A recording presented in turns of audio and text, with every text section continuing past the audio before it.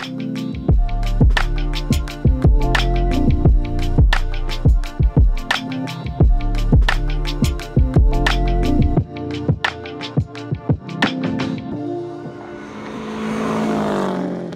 everybody, welcome back to the Flatirons Tuning Question of the Week. This week our question is about dyno correction factor.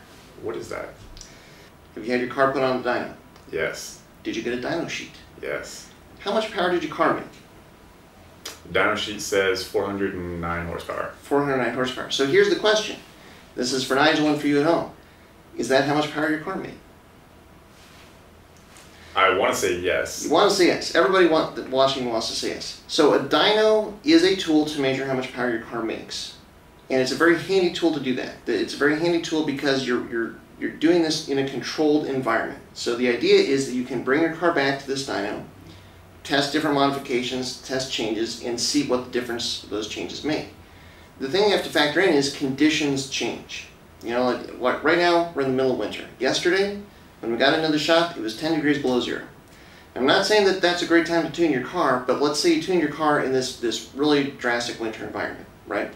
And then you go out in the summer or the fall and you make some changes and you have to come back to the dyno and get the car tuned again.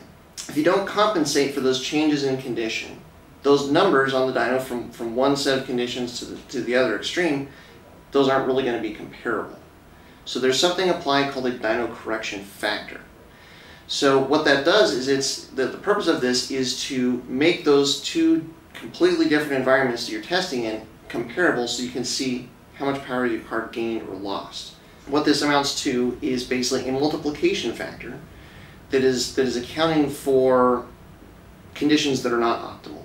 So Nigel, did you know that there was a dyno correction factor when you had your car dynoed? No. And I'd be willing to bet you that it's probably not on your dyno sheet. It's going to be in the ballpark of say 20 to 25%. So it varies. Like that's another point. It's like again, like the conditions and the multiplication factor to standardize the result today, where it's 10 degrees out versus on a 100-degree day, and at this elevation versus sea level, it's always going to be different. It's always going to be changing. I've gotten a non-corrected dyno sheet, but it's something that Harvey the tuner had to go in and specifically manually set the correction factor to 0 to give me an actual uncorrected dyno sheet. It's something that is pretty unusual, and I've only gotten it when I've asked for it, and it's not something that's easy to get. And a lot of times dyno sheets do not tell you what the correction factor is. So like you said, there was a 20 to 25% margin. Where does that drop down closer to 0, and when is the number on the sheet more accurate? What I'm most familiar with is in our conditions here at this elevation, because this is the majority of the time when we're playing around with our car in a dyno, this is the situation.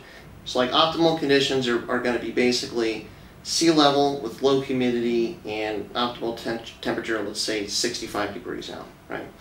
So I'm sure that like closer to optimal conditions at sea level, it should be, I would hope, down something like a 0 or single-digit correction factor. So if I want to go race in a series that has a power to weight ratio, dyno factor is gonna.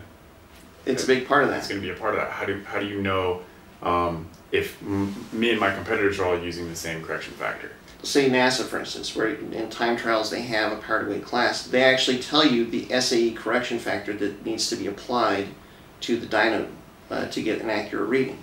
And so that whoever, like when you're reading through the rules and the requirements, you would need to know what that correction factor is and be able to tell that to the person that's operating the dyno, and then they need to be able to plug that correction factor in to make sure that the dyno calculates it correctly. And again, this is looking at elevation, atmospheric conditions like barometric pressure, temperature, humidity.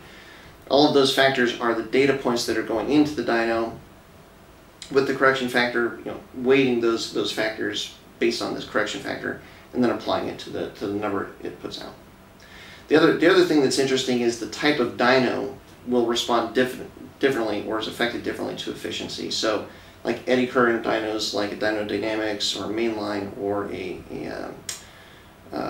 Mustang dyno, generally are going to read lower because, I don't know, just because they seem to be less optimistic. Something like a dyno pack, where the dyno is actually bolted to the hubs and you take the wheels and tires out of it, generally reads higher because you've taken away a lot of the rotating inertia that the car is having to overcome.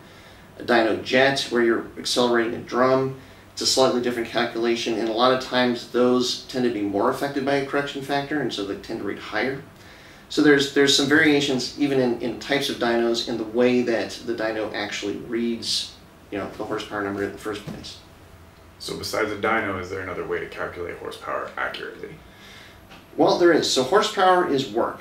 Work is force times distance, and so if you know the mass of your car, the weight of the car, and you know the rate of acceleration, you can calculate basically how much power was used or how much power was needed to accelerate a car. So this is where guys that go to the drag strip, if they know what their time is in a quarter mile and they know pretty accurately what the weight of the car is, that gives you the tools to also calculate how much power the car is making. In fact, the Cobb axis port will calculate horsepower, and it does it based on rate of acceleration. If Cobb is making an axis port for a 2020 STI, they know pretty close how much a 2020 STI weighs, and so they can plug that weight in there, and then they can very easily, with all the data that's going to an axis port, calculate its rate of acceleration, and so they can give you an approximation of horsepower. And in some ways, knowing, doing a calculation based on the rate and a real-world acceleration is in some ways a little bit more accurate way to calculate it, but it's that comparative data. That's the piece that's something that, like an accurate measure, is missing, because you need to have some way to compare that data, and that's, again, where the dyno correction factor comes in. The big question is the number on the dyno sheet actually how much power my car is making? The number on the dyno sheet is how much power your car would make at sea level in perfect conditions. So in perfect conditions, that's how much power your car would make, but that's not how much power it actually made on the day of. Well, thanks everybody for checking out the question of the week. Remember, we do these every week, and you can submit your questions below or in our messages on Instagram. Thanks very much for watching. Appreciate your support as always. And until next time, stay tuned. Flat